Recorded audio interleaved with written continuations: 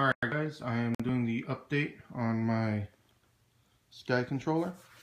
I have chose to do it the route with the thumb drive and then connecting it to my TV so I can actually watch the progress.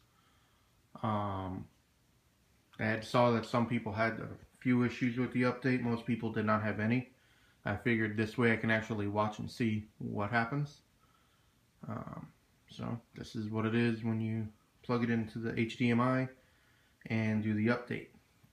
You download it onto a USB thumb drive. What I did find is I was using my Mac initially, and with my Mac, I guess it wouldn't format in FAT32, only in FAT without the number.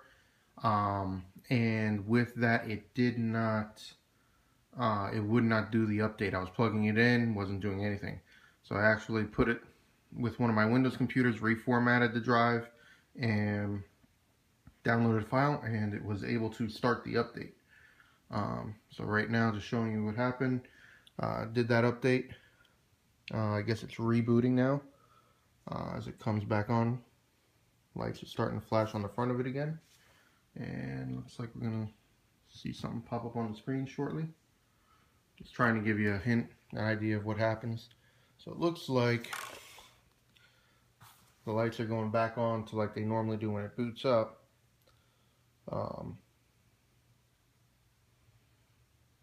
Nothing's on the screen yet, so I'm just waiting to see what actually happens here.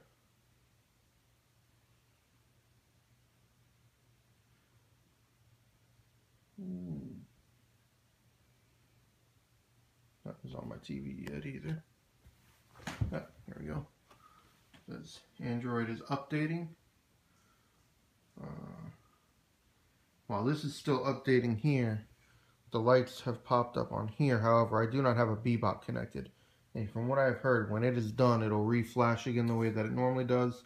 Your battery lights will be on for your Skycontroller, but you'll have your battery lights here, but you'll have the red light there and the red light over here as well.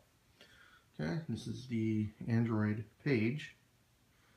This is when you go into your Skycontroller and you can get out of the Free Flight app on it and get to this part. I haven't played around with it too much. Okay, my screen again.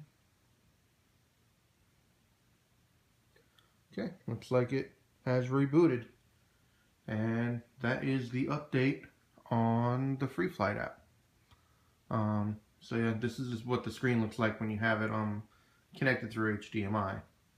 But it looks like they updated that. Looks a little different than the other one.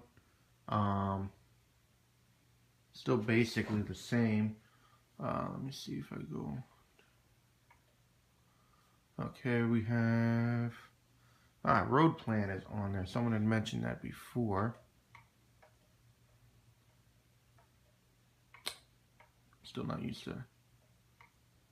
Road plan is there. Let's see what happens when we click on road plan. This might be something to play around with.